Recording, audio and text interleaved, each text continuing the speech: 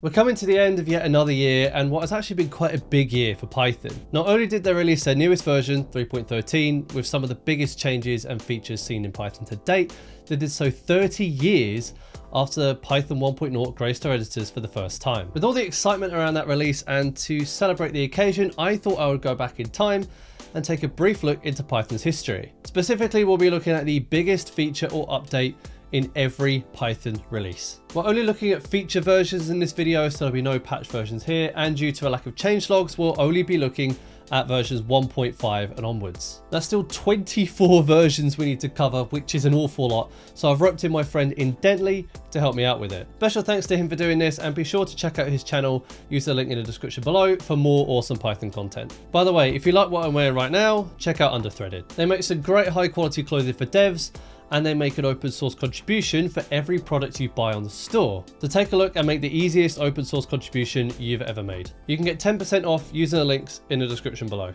Now that you've done that, let's start off strong and talk about arguably the most hated Python feature of all time, which was released all the way back in Python 1.5. Yep, we start our journey with the creation of the GIL in 1997, which incidentally was before I was born. I've already talked about the GIL in some detail on the channel before, so I won't rehash all that, though I will briefly talk about its intended purpose: to improve performance. That seems very odd to say now, but back when multi-core computers weren't really a thing, I've got a laptop from 2005 with only a single core performance was paramount, and the GIL delivered that in spades. By the time it became a problem, it was so ingrained in Python that it took 2 decades to figure out how to remove it. From that, we immediately stumble across our first oddity, as versions 1.6 and 2.0 share the same biggest feature, which is Unicode support. Sometime after the release of 1.5, many of the core development team left CNRI, the company that Python was being developed under at the time, and formed the Python Software Foundation. The focus of development switched from the next 1.x release to a 2.0 release of Python, which included a lot of work the team had done at CNRI. This work was released as Python 1.6 on the same day Python 2.0 Beta 1 was, with the changelog for 1.6 largely derived from the one for 2.0. Work on 2.0 continued until the final version was released in late 2000, but nothing more major than Unicode support was added, meaning both versions share the accolade. While the changelog regards nested scopes as the biggest change in Python 2.1, I would argue that support for done to future directives added in PEP 236 has had a bigger impact on programmers throughout the years. These provide an opt-in for planned breaking changes in Python, providing maintainers more time to make any necessary changes, and a way for the Python team to back out of any changes that transpired not to work out. This was used extensively during the migration period to 3.0, with many breaking changes such as float division, the print function, and Unicode literals introduced to 2.x through it. Many of you will probably be aware of the annotations feature that will now never become an actual feature, and some may even be aware of the Easter egg hidden within as well.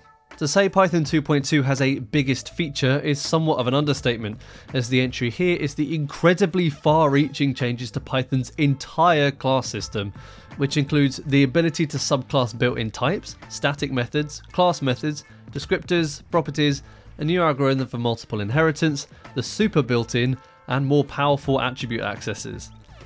That's a lot, to say the least. So much in fact that other innovations like iterators don't even get a look in. I would really recommend going through this particular changelog though, as 2.2 really brought an awful lot to the language, and we all use the vast majority of it every day. Speaking of things we all use every day, Python 2.3 added something even the most novice programmers will be familiar with: Booleans. Yep, unbelievably, Python didn't have a dedicated Boolean type for the first 14 years of its life, though this may have been due to disagreements over how such a type should be implemented, and the fact that integers could continue being used while the discussions played out. PEP 285 goes into details of the results of these discussions. Python 2.4 was another release that added an awful lot of things we see all the time today, including built-in sets and generator expressions, but perhaps the most used prominent addition was decorators. Decorators were originally created to make static and class method definitions more obvious, and were born largely out of submitting to pressure rather than anyone thinking it was the best solution. But yet here we are, nearly 20 years later, using them all the time in every which way. Another feature-filled release, Python 2.5's biggest feature, is another that speaks to developers of any level: conditional expressions, or in layman's terms, one-line if statements. The syntax we use today was the one originally proposed, but this was initially rejected due to it being too uncomfortable for many in the discussion. A vote followed in which there were 16 different candidates for the exact syntax, as well as any write-in submissions made during the vote. This vote allowed participants to rank their 3 favorite and 3 least favorite submissions to decide once and for all which syntax should go forward. The winner was this, which you'll notice is not the syntax currently in use. The result of the vote was deemed inconclusive, and our Lord and Savior Guido stepped in and chose the current syntax, the one that Pep initially proposed in the first place. Go figure. Carberra is big time cheating for the 2.6 entry by talking about something that technically released in 2.5, though he tells me it'll be fine. Something about me probably taking the flak for it. Anyway, in a release largely overshadowed by 3.0, context managers becoming a standard feature is probably the most of note in 2.6. They were initially released in 2.5 but kept behind a future directive, meaning you had to opt in to use them. A lot of this functionality now serves as the de facto standard in many situations, such as file management. We move into our second oddity now, as many of you will be aware of Python 2.7's existence. However, Python 3.0 released first, just 2 months after 2.6, so we'll tackle that first. Unsurprisingly, the biggest changes here are the breaking ones to the syntax, which, well, we all know how that turned out. Initial reluctance to Python 3 probably contributed to the team releasing a new version of Python 2 some 18 months later, though not before they had released 3.1. This came out just 6 months after 3.0, and as such was an incredibly conservative release that didn't add a great deal. The biggest feature here was the introduction of ordered dictionaries in the form of collections.orderDict, though even this has since been made obsolete by later changes to the built-in dictionary type. The Python 2.7 release largely backported Python 3 changes into the Python 2 line to try and ease the transition between the two. For such a widely adopted release, that's literally all there is to talk about with regard to new features, as technically speaking, there weren't any. So we'll just say those backports were the biggest change here. Thankfully, with the release of Python 3.2 came a linear update line once again, though annoyingly it was also pretty light on release features, making it a little more difficult to write about. However, in the depths of the changelog, it seems that functools had a pretty good run here, with a lot of really useful functionality getting added. The most pertinent here is the wraps decorator, which has become an essential part of any custom decorator function. I was originally going to talk about the introduction of virtual environments in Python 3.3, before realising in editing that a third-party package already existed for them, and that most people probably don't use the standard library's venv module anyway. Therefore, the biggest feature in 3.3 is probably the ability to suppress chained exception contexts using raise from none, though to be honest, there wasn't a lot to choose from here.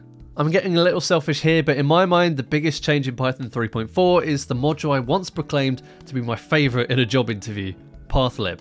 I made a video expressing my love for Pathlib in the past, and I'm very tempted to make another updated one, so look out for that, but it just makes file management so much easier. Oh, I love you, Pathlib. If it were up to me, I'd probably say that the async and await keyword syntax for asynchronous operations was the biggest change in Python 3.5, but since Indently is marked down to read this bit, the biggest change by far in Python 3.5 is the introduction of type annotations. To be fair, I do like a good bit of typing. This is definitely one of the more divisive features in Python, with it attracting quite a few impassioned comments whenever I made a video about them. Still, it's a good way to add additional documentation to code, especially public packages, and if you can't be bothered with them, just don't use them.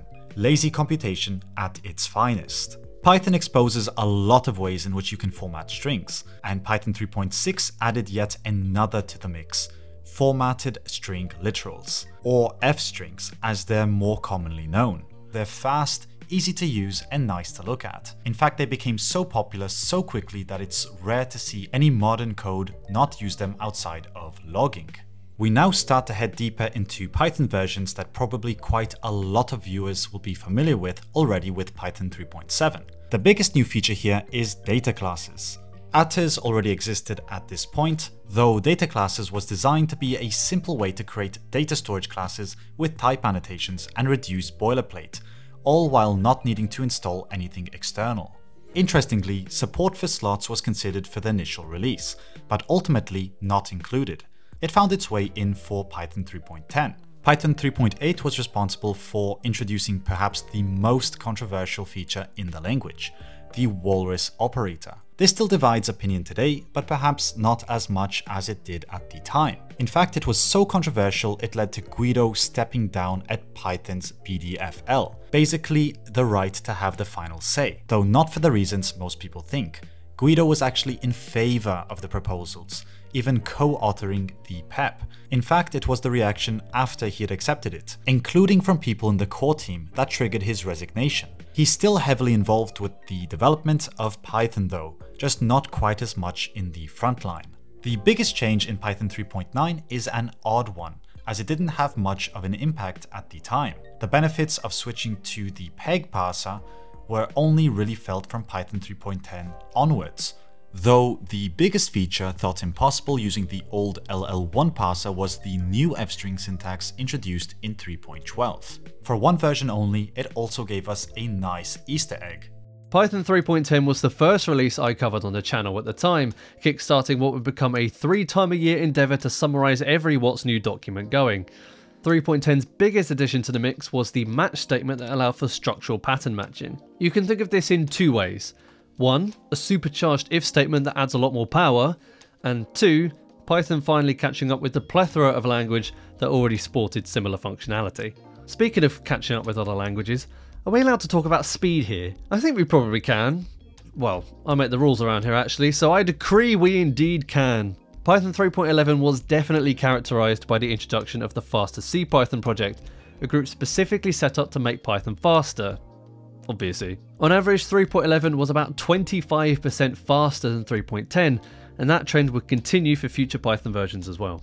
Following on from Python 3.9, 3.12's biggest change has to be the syntactic formalisation of f-strings made possible by the PEG parser. This removes some of the limitations associated with f-string expressions and makes quote reuse, multi-line expressions and backslashes in expressions possible. On top of all that, it became possible for the traceback system to properly locate errors in f-string expressions as well. We come full circle with our final release, with Python 3.13's free threading mode serving as the first step toward removing the GIL. 3.13 is the first Python version in 27 years to not mandate the GIL in all situations, but is yet to get rid of it completely. You can only enable free threading mode by compiling with a certain build flag, or by downloading a specific version, and not everything will work with it just yet. Still, this is the most excited I've seen people about Python's future in a long time. Perhaps ever, honestly.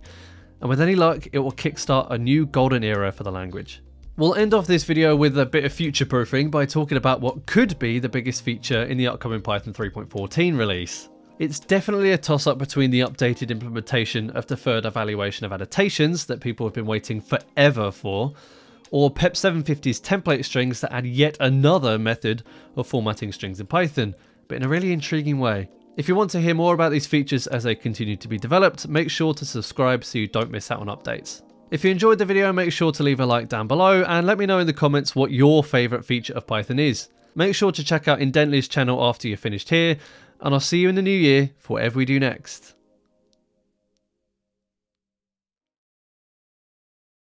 How do I stop this?